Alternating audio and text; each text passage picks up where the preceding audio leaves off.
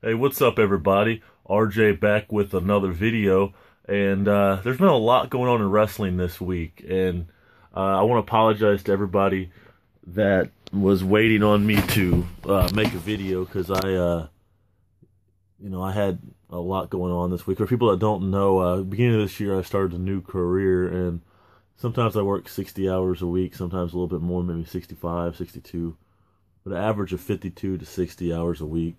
And just like the rest of you guys, it's hard to have time to do some of these other things that you love to do, including making these videos.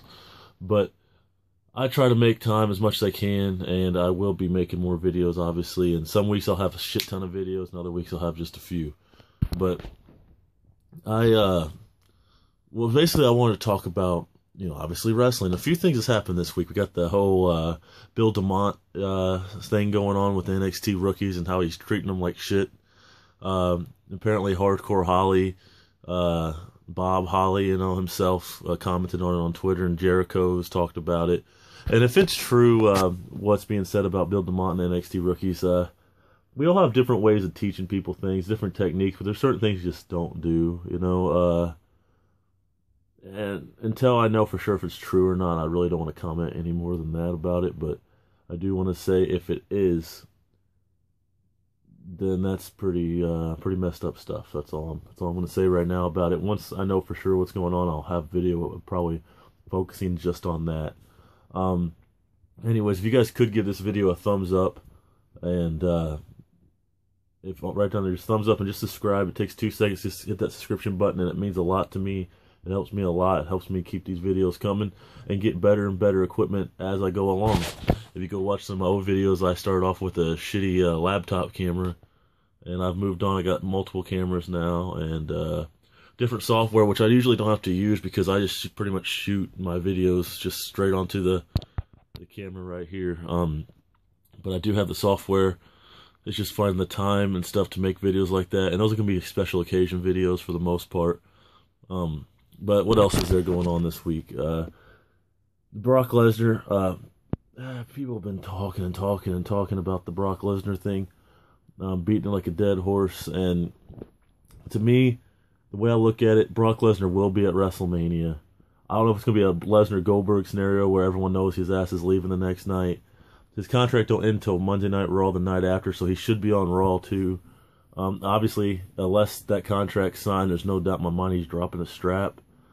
It just sounds like it's going to be more to Seth Rollins maybe than Roman Reigns, who knows, but I think that he's going to drop the strap for sure. If I had to guess, it'd be 2 Roman Reigns, then Seth Rollins beats him or something. That way they have a feud going on, something to build on after Lesnar's gone, and that's the scenario I believe is going to happen in my mind if Lesnar does indeed not resign.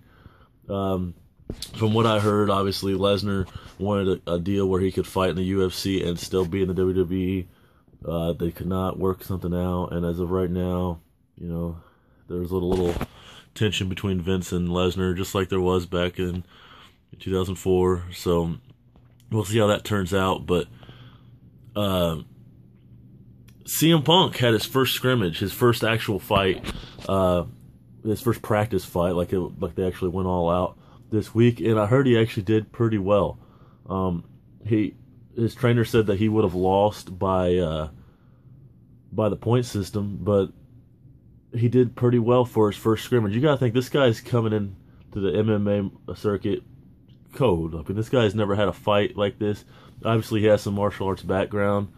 I'm personally hoping that he does really well in the UFC. I'm looking forward to having someone because I personally care about, cheering on in the UFC, because for me it's hard to get into a lot of the fighters in the UFC only because of the fact that they fight such a small schedule. Like, they're barely ever fighting that. It's hard for me to really get behind people.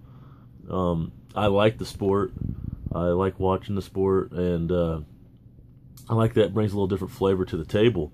But at the same time, it's just like I said, it's hard to get into the sport only because of the fact that there are so many, different fighters, and they all fight at such a limited pace. Like, Lesnar had like 2 fights a year at one point, maybe even less than that.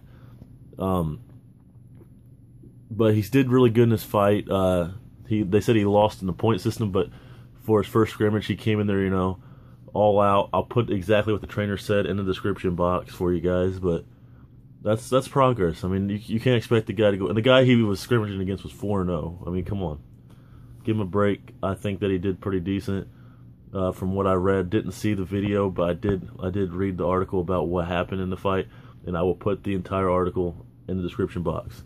Thanks a lot for watching this video. More to come. Stay tuned.